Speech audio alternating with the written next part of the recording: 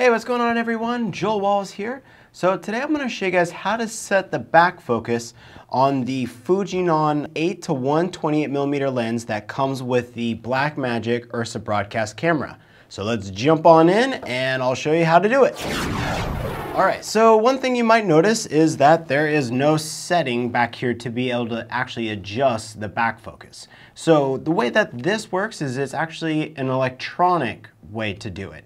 So the first thing you'll need is you'll want to get a focus chart or some kind of object that you'll be able to zoom off of. In this case, I just went on the internet, printed off something, and that works just fine. Basically from there, you'll want to have that focus chart about 10 feet away from your camera lens. So on the bottom side of the lens, you have your zoom rocker. You're going to see a switch here that says manual and servo. We want to make sure that we have it set to servo. Next, you'll see a button right next to it called FF. And this is how we're going to be able to set this electronically within the lens.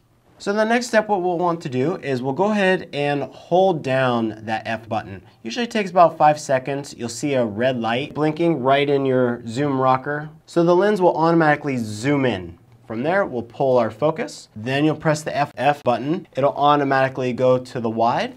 Then you'll pull your focus. Then we'll hit that button one more time.